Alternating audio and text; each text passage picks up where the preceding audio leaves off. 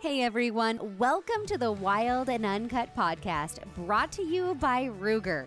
I'm your host, Kristy Titus. Thank you for tuning in. The line is going hot, so let's go full send on this episode.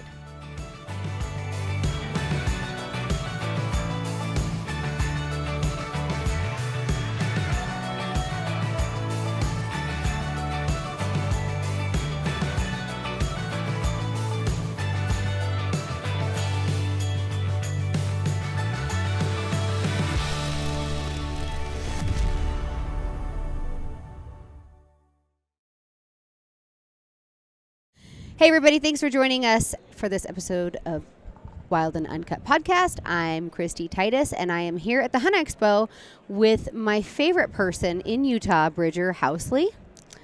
Bridger, you're 11 years old, and you're probably one of the most dynamic people I've ever met in my life. You're hilarious. I get told that a lot. Yeah, you get told that a lot. So we met here a few years ago.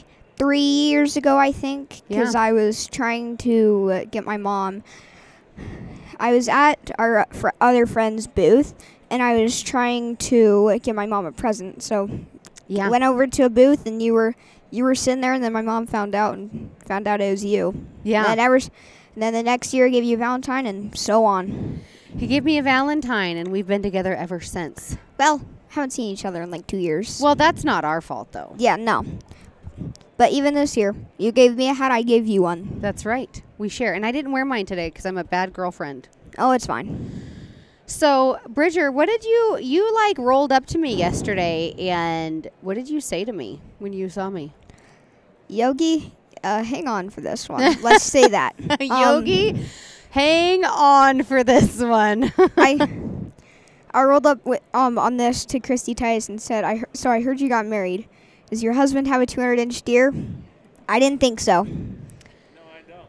He does not have a 200-inch deer. My wife never lets me hunt. Yogi says you never let him hunt. I don't believe that. I don't believe that. But what did you say after you said, I mean, seriously, you roll up, you're like, hey, I heard you got married. And I was like, yeah, I actually did. And you look at me and you're like, well, does your husband have a 200-inch deer? I didn't think so. I didn't think so, he says. And then you said what? I actually don't remember what I said after that. He needs to step up his game. I do remember saying that now. I do. And sorry, Yogi, but it's true. Yogi, it is true. You need to step it up. Start going hunting some more. Yeah, you need to really learn how to hunt. Bridger, you need to teach him. Well, in 2023, when I go on my whitetail hunt, I'll give you some pointers. Yeah. So we have this soiree planned. Hold on just a second. I just want to double check that my stuff's recording good. Okay. Yeah, we're good. All right. If I could, I'd be eating a peach ring right now, but We'll just hold off for another 25 minutes. We'll be good on the peach rings. In a minute, I may need a drink. That's okay. You can drink. It's good. You can do that. All right. So 2023, we have a 12th birthday. Yep. Well, January 14th in 2023, I will turn 12. Okay. In maybe whenever the whitetail hunt is, that fall of that same year, we'll be whitetail hunting. That's right. So we have it planned already. We're going to strategize this. Yep. And your friend is my friend. The one that has the ranch. Oh, yeah. So we're going to take him to Colorado to hunt whitetail. I've got the perfect place in mind. And you're going to have an excellent trip. You're going to see elk, and you're going to see deer, and you're going to see turkeys. And maybe may not try to shoot a deer. Maybe try to shoot a turkey. Probably not a turkey, but definitely. Oh, yeah. You never know what's going to happen when you get out there and what we have tags for. So yeah. But we definitely have this planned. This is going to happen. It's your 12th birthday present from me to you. All right. It's going to really solidify our relationship. Yep. Yeah. And Yogi can, get some hunting tips. But Yogi can be the third wheel. You could be the third wheel. I love Bridger. Yep. Yogi can be the third wheel. I mean, you go hunting. That's right. It's going to happen. So, Bridger, you went with Doyle Moss on the Arizona Strip. Yep. And you, you're giving my husband flack about not having a 205-inch deer, and rightfully so. Speaking of it, This is the 205-inch deer. Yep, 205 and it's like 205 and 4/8 is what we scored it. Okay. So, how did you end up going on the Arizona Strip? How did this all go down? So when I was born with a disability, which makes me very flexible. But since I was disabled, I got donated this tag from an organization that runs out of Arizona. You can buy this thing for like $5 called Point Guard. So say like the guy that donated me this tag, he could get the tag and donate it. If it was a bad year, and the next year it'd be a guarantee that he'd get it back again. Oh, okay. So next year he'll get the Arizona Strip tag, but you can only use it once. So he couldn't turn it in again next year and then get it in again. 2025. Mm-hmm. He could he turned it in this year, he'll get it next year. If he doesn't use it that year, he probably won't get it again. So somebody had got this tag and they donated it for you to have an opportunity to go hunt. Yeah, because it was a supposed bad year on the Arizona Strip. But, I mean... Looks pretty good to me. I don't know. Yeah, I wouldn't call it a bad year. No. But, so tell me about your hunt. So, what was it like preparing for such a... I mean, this is a coveted hunt. People pay a lot of money to go down there. It's kind of a big deal. Yeah, I mean, I heard from my dad when we were down in St. George earlier that year that... He was watching the auction, and this tag, or the Arizona Strip tag, sold for $350,000. That's worth a lot more than your stitches you got last week. Yeah. But it was like I found out maybe I want to say August. Mm-hmm. I was like, sweet, I'm gonna go. September, sweet, I'm gonna go. September, October, sweet. End of October, I was like, oh, crap, this is actually coming. Start of November, I was sitting there, and I woke up one day, and I was like... Pressure's on. Crap. In, 2 days, I'll be in the Arizona Strip hunting big deer. And, I mean, it was kind of funny. I took a week. I went to school that Monday, took the rest of the week off, and we killed the deer the first day because But the first day, the day that we went down there... we looked at our trailer because we had loaded our Toyota in there for adventuring and whatnot. And we look, and we're like, one of our tires is bald, and one of our tires is completely sticking out from the trailer. We need to change these now, or we're not going to make it down there. We would make it halfway, and they would explode on the highway, and we wouldn't make it. Oh, that would be a bad deal. So 2, maybe 3 hours later, we finally get them repaired. But then we forgot... Because my brother earlier that week had made jerky, or deer jerky, pure homemade deer jerky, for the Arizona Strip hunt, and we had forgotten it. Oh, so we went home, grabbed that, had to grab our friend. Finally, at maybe 9:30, we finally roll up in our camp, sit down, but.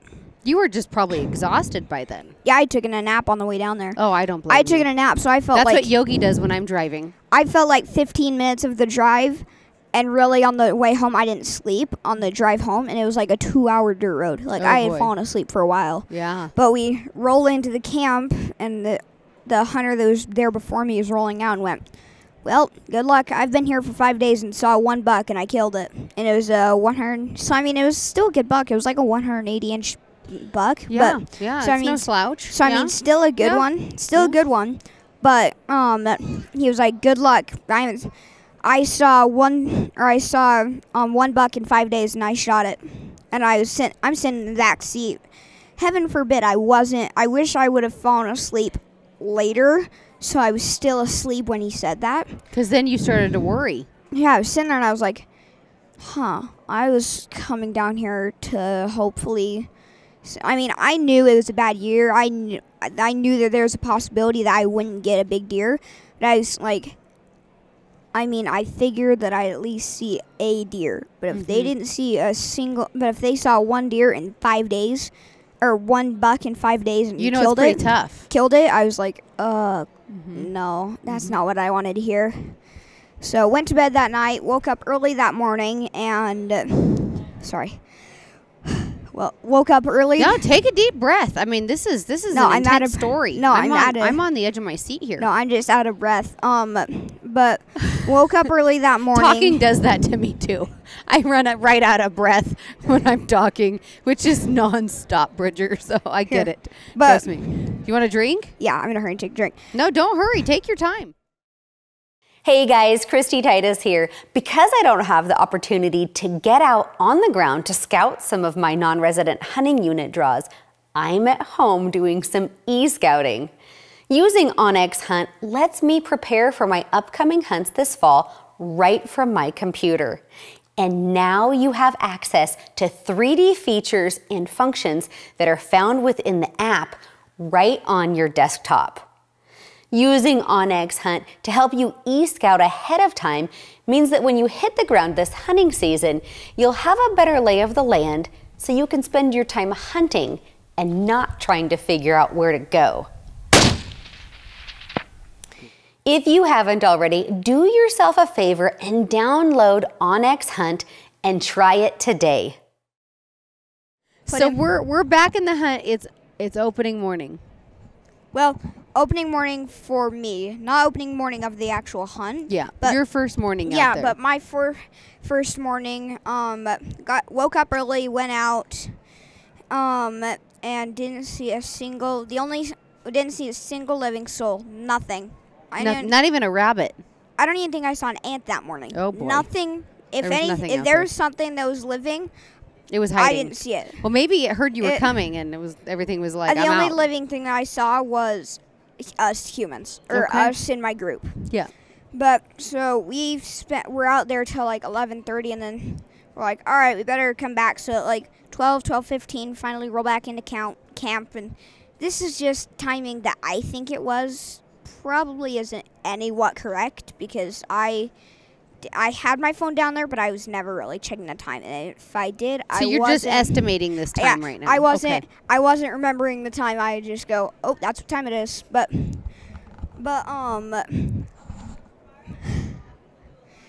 we came back and ate lunch. Just like there's some hot dogs on the grill. Went out that night, and that night we saw a lot.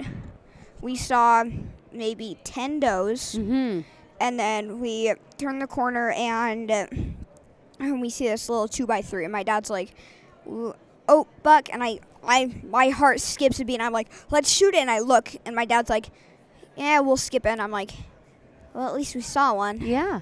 I get back in the seat, and I'm already unbuckled, so you're ready to go. Yeah, I sit back down, and my dad's like, hey, Chad, because we were in this guy named Chad's truck.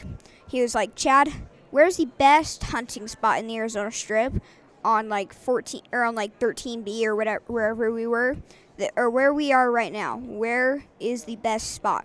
And he was like, right where we are. As a matter of fact, a few years back, I had this fireman. I was guiding this fireman, and he had gave me the description of his deer, and all of a sudden we turned the corner, and this deer's standing there. Oh, what deer? He wanted? No. Oh, no. okay. This comes later. Okay. But they turned the corner, and the deer was just standing in the trees. Everything he wanted, but better. He looked at it, or took one look at it, and went, "Nope, I want to pass it up." And he was like, "You're crazy. You're crazy. You don't pass up a deer like that." And he was like, "No, I thought it'd be bigger what I said. I'll skip." He didn't tell us what happened after that. Yeah. He may have gotten another one, but if I were a deer and found out that he skipped up that, I'd be like, "Yeah, no, you just aren't gonna get one." But bad deer karma. But I'm sitting in the back, and I was like, well, But Chad was like, I felt like God sent that deer down to that fireman. Mm-hmm. And I was sitting in the back joking around, and I was like, or just classic me, I was like, well, if God sent me a deer, I'd shoot its face off. Little did I know that would come true. About 2 minutes later. Yeah. 2 minutes later, we turn around the corner, we're looking around, and all of a sudden my dad turns his head like this out the truck, and my dad just goes, oh, big buck, stop, big buck, and says big buck like 10 times in a row. So he was pretty excited. Yeah, and I look, my brother looks over and was like, oh my gosh. I look over and I'm seeing it. Well, it's sitting here behind a tree, and the top of the hill's here, and Chad's sitting there. Where is it? Looking at the top, and my dad's like, Chad, it's right here. And he's like, where? And he finally looks down and is like, oh, holy crap, it's right there. So my dad was trying to be, so we grab the gun, get out, get in the tripod, and I don't think I've seen my dad set up something so quick in my life. Yeah. He got that thing set up, got in. My dad was like, you want him? Yep. Can I shoot? Yep. Click. Pulled the trigger. It didn't go bang. Oh, no. The gun clicked because we were trying to be so quick and then quiet. On top of that, we didn't actually jack a bullet. Or my dad is a keyword. My dad didn't actually. Oh, the dad. The dad's going down for this one. My dad didn't actually jack a bullet into the actual gun itself. Gotcha. So it went click the first time, and I was like, this is probably a 200-inch deer. If this gun does not work, I'll grab my dad's pistol off his hip and headshot it if I need to. I'm not letting this. I'll say I shot at this gun. He's a marksman with a pistol too. He does it all. Like I am not letting this deer live. The longest it'll live is for another 5 minutes. It ain't living for much longer. So my dad makes sure he gets a bullet in there, gets lined up. All right, ready? Wait, I need my earplugs. And I was like, crap, they're in the back of the truck. No time. Well, the deer had heard the click. Uh-huh. And because we had talked about, I left something out in the first shot. I was like, well, where do I shoot him? Because we had talked about broadside, we had talked about frontal, every single position other than curled up in a ball like a dog facing. Curled up in a ball at 30 yards. 30 yards off the road. Curled up like a ball, or curled up in a ball like a dog facing the complete other way. And Chad's like, just shoot it in the main body. Because the way it was, no matter where I hit it, it'd hit an organ. It would kill it. So, get ready. Wait, I need my earplugs. And I was like, crap. Cooper plugged my ears. So he just reaches forward and just, boop. And Cooper's my brother, so he just reaches forward and just plugged your ears for you. Good old. Because your mom had coached you pretty good. No, well, my mom wasn't even there. I know, but she had told you to wear ear protection, so you're a little concerned about that. Yep. So my brother just goes, bloop. Hey, what a team! This was a real team effort. So we're 3 people huddled in a 4x4 square, basically. I'm like, all right, bang! Its head just sits there and just punk. So it never even stood up. Yeah, no, but it almost got away because that first shot when it clicked, it had heard the click. Yeah. And it was curled up in a ball facing the other way, and it was like in your dreams when you're dreaming about a big buck and it turns its head to the perfect shot. Yeah. Yeah, it just and turns its head like trying to look back to us. We're dead behind us, so it can't see us. It turns its head, and my dad's sitting there about to pee his pants. He's like, oh my gosh, this is the biggest deer I've ever seen. So shoot in, bang, head drops, and my dad was like, Bridger, you did like 10 handsprings and a double back flip and ran. So, but they were yelling. I was like 5 feet away from it, and my dad was like, Bridger, stop, it may be alive still. So I stopped, sat there for about 2 minutes. Did you just say you did a double handspring? Basically, yeah. I was happy. I was. Let's just say I was happy. Yeah. But finally get to it, and that was pretty fun. And then your dad sent me the video, your recovery video. Yep. So, but we filmed 2 videos. My dad filmed one of me shaking. Like I was shaking for the next hour after that. I bet. Yeah. I was shaking for so long. But my dad filmed me shaking, and then I was like, Dad, can I make one exception for the SH word? And I was like, all right, fine. Not knowing what I was talking about, he was like, whatever, just say it. And I was like, holy, yeah. SH word. Can I say it? you can say it. It's fine. It's fine. Yeah. It's fine. All right, He really wants to set this one home. But I was sitting there, and my dad was like, all right, make it count. And I was like, all right, holy shit. Just the rest is history. It was The so rest fun. is history. That was it. He dropped the SH bomb, did yeah. not get in trouble, and he can tell this story whenever he wants and say it again. It's a great memory. As long as I have my parents' permission, I can That's say right. it. Yeah. But So when you walked up to this thing and you put your hands on him, and what was that like? I just grabbed the antlers because this is actually kind of funny. I hunt deer. I have a deer. And yeah, I'm allergic to them. Like, I'm severely allergic to deer, so I couldn't touch it. But yeah, it was. My husband's allergic to dogs and cats, so. Well, deer also, yeah. Yeah, Mm-hmm. but so that I couldn't get too close, and Chad's sitting there. Got to get the perfect photo, like basically tell me to do this with my deer, Like, and hug I'm like, if I hug it, you're basically sending me to the hospital because it's bad. my eyes will swell shut if I hug this thing. I swear. Mm-hmm. But yeah, that was a pretty fun hunt. But the thing that I just said, the one that we may need to bleep out, if you want your podcast to be PG, I had said it, but my dad wasn't filming, and he was like, "I don't care who you are. That is funny." Yes. So he was like, "All right." So he did a little camera work, a little Yeah, recreate. he was like, "No." My dad was like, "Bridger, I'll make it count again. I'll give you another exception for it. Just say it again on camera." So, sure enough, said it twice that one day, and that felt good. Yeah. That felt good, especially for that buck.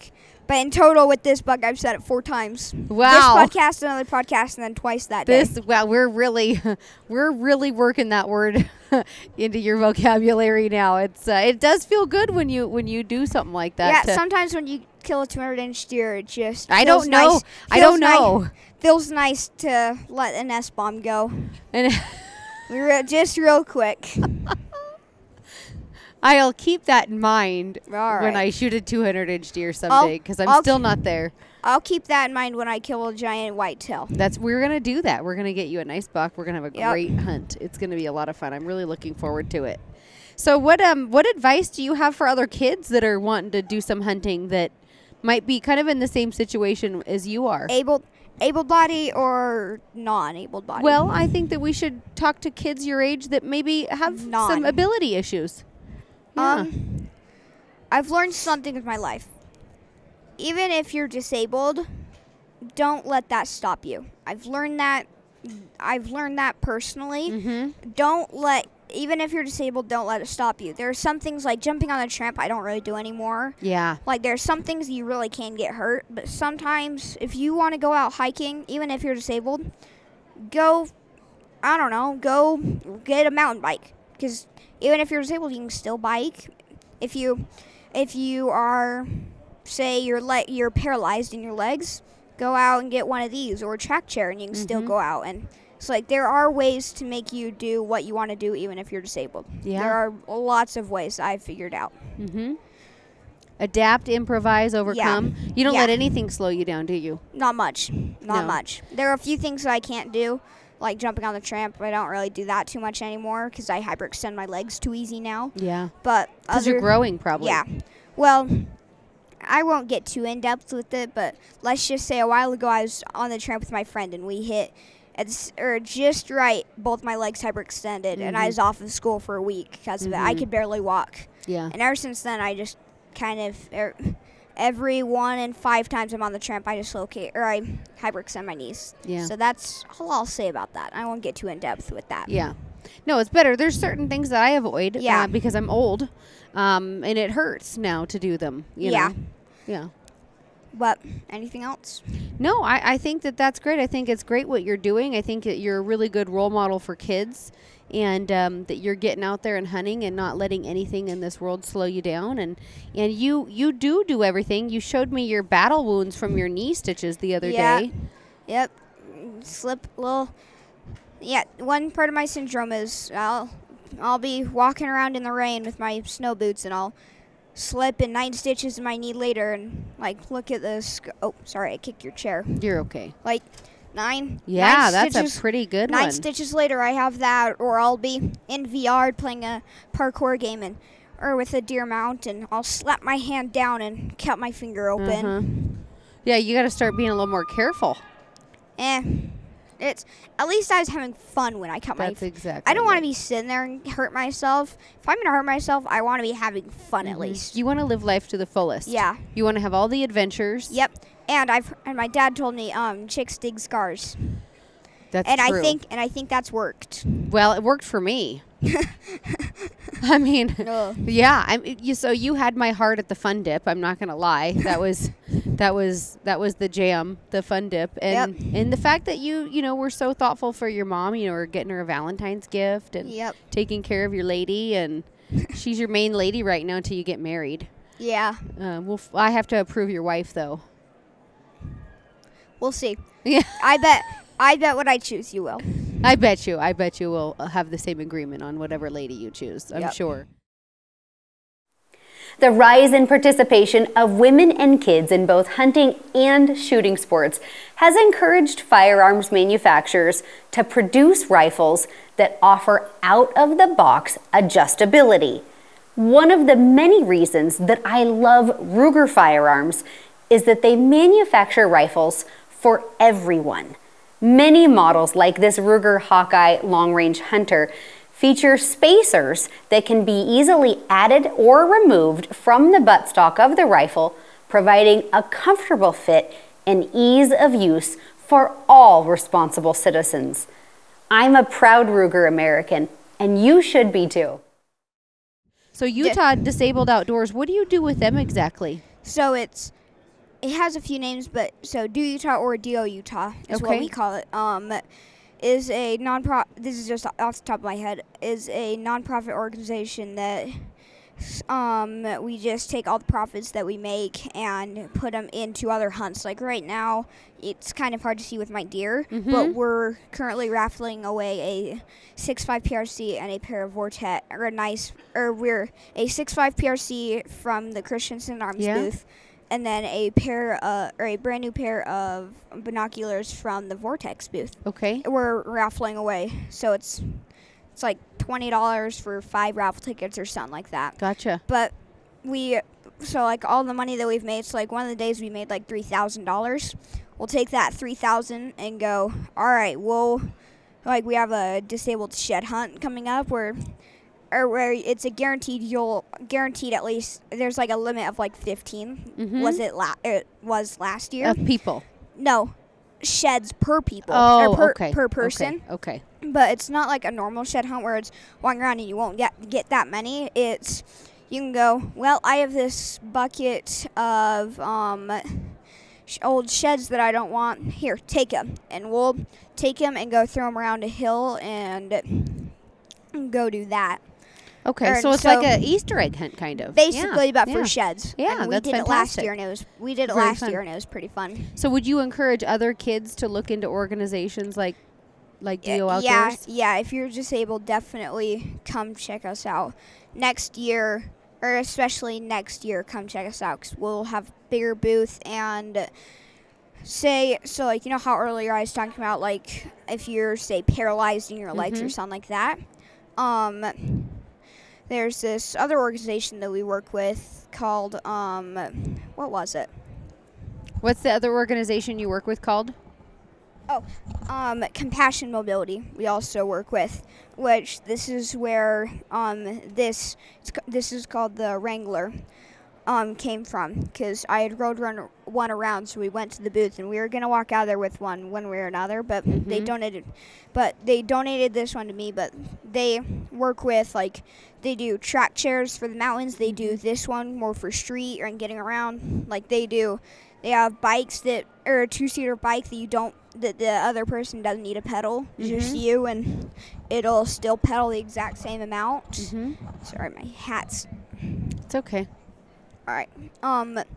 But they're allowing people to be mobile and do the things that they want to do. So if you can't walk or you're missing a leg and you struggle with walking, you can get this to, like, I've been ripping this thing around everywhere in the Yeah, I know Expo. you've been giving your dad a heart attack all weekend. Yeah, He's and- afraid you're going to run someone over. Yeah, and then we have, and then we have like track chairs that's literally just a wheelchair that just like huge like snow tracks on them Yeah.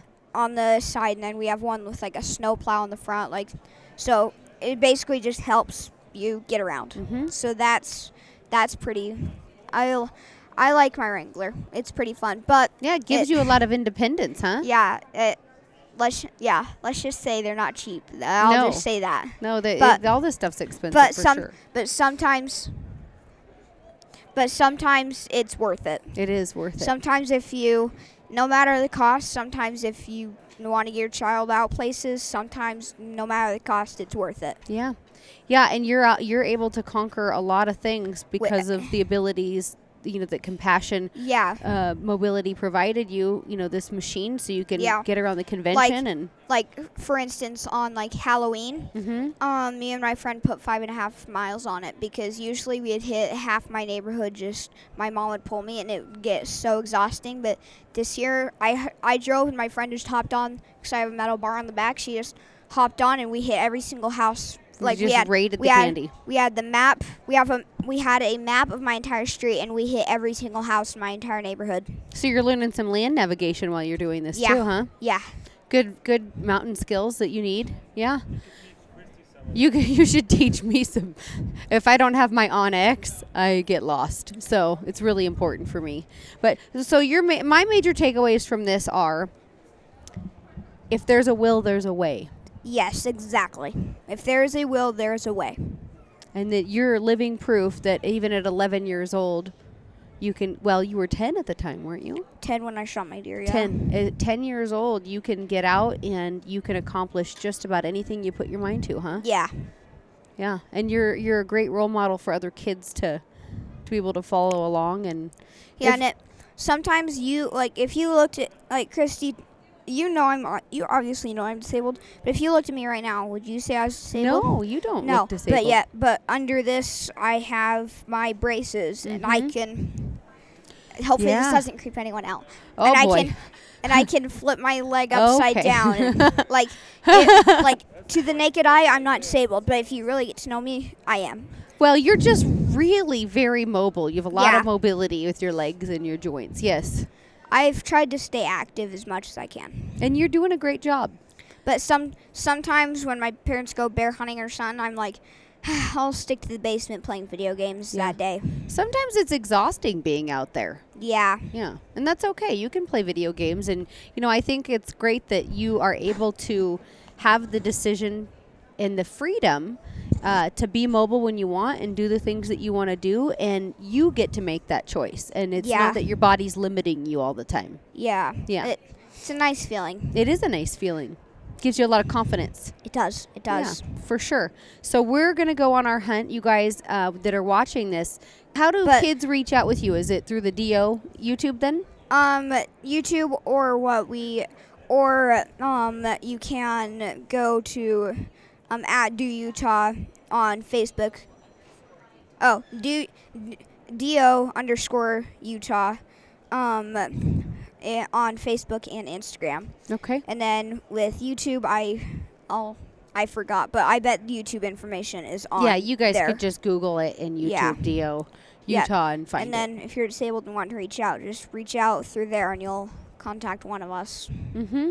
And don't, you guys don't know who, but you'll hit one of us. Yeah, somebody will get in touch with them. Yeah. And so if you guys have kids or if you're at home and you have an adventure that you want help with, That you're or if you're disabled, and even if you're not disabled and you just want to help out, we love having volunteers with anything. Mm-hmm. I mean, we have people even on our team that no disability at all, but they just want to help out. Mm-hmm. And like we've had with the shed hunt and the Top Shot and all these events that we do, we always get most of the time we get a bunch of able-bodied people that are like, hey, if you need, I'll put this kid in my backpack and I'll hike him up the mountain if you need. Like they're willing to help. Mm-hmm.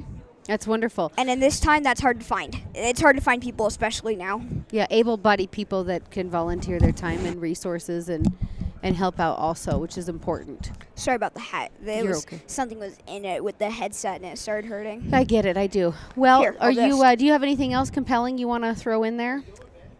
No, you feeling pretty good? Yeah, if you have any other questions, I can answer them. No, I feel like we did a good job on the podcast here. We're gonna do this again after your deer hunt in right. 2023. We got a year and a half to plan that, but we're gonna get you all lined out and All right. we're gonna have a good adventure. So thank you all for joining me and Bridger for this episode of the Wild and Uncut podcast from the Hunt Expo in Salt Lake City. It's been fun. Stay tuned for more from Bridger. We're gonna be doing a hunt in 2023. So 2024. He's going to be live on TV. Just watch out. He's going to make his television debut. It's pretty exciting. Oh, I already have. Oh, boy. I've been on the news. I've been on the news and TV, and I've been on all sorts of He's things. an old pro, but we're going to be debuting on my show this time. This will be a different debut, and I Yep. can't wait to go hunting with you. We're going to have so much fun. And I just absolutely love you, and I adore you, and I really thank you for making the time in your busy schedule to showcase your beautiful buck with us and your story. Yep. I have one more thing to say. Okay. If you thought me in this interview was funny, go check out Bridger Shorts on YouTube. It's BRIDGER, all uppercase. And then Shorts is just, it's not uppercase. But I currently have 100 subscribers, and it's my face, like, basically just. Okay. So if you memorize that, you'll see it. We'll be able to find you on there. We're Yeah. going to go find Bridger. I'm going to subscribe to his channel, and all of you should as well, because this kid is really full of one-liners and is very funny. So we love you and are very thankful for you. So we will see you soon. All right. Peace out, everybody. See ya.